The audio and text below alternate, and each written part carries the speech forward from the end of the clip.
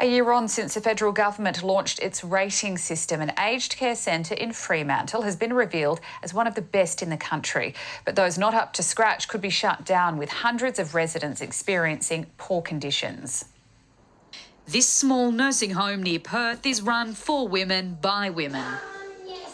Oh, it's lovely. I tell them they're horrible, but they're not.